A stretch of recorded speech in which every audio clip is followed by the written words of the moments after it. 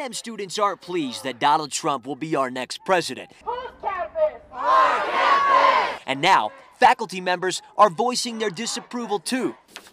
A petition started by several professors now has over 900 signatures by both faculty and students alike. It asks UNM's president not to deport students who are undocumented if Trump says to do so during his first term as president.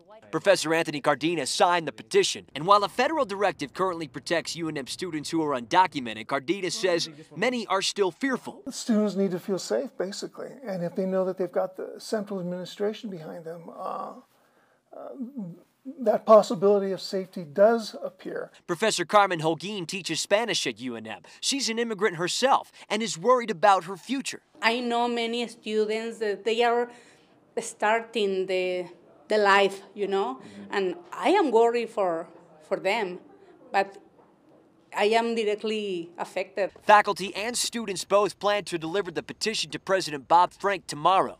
And before they deliver the petition to the president's office, the Spanish and Portuguese department will also be hosting a teach-in here on campus to promote cohesiveness. America is diverse, and if the campus isn't diverse, if diversity isn't protected on campus, where will it be protected? Matt Howardson, KOAT, Action 7 News.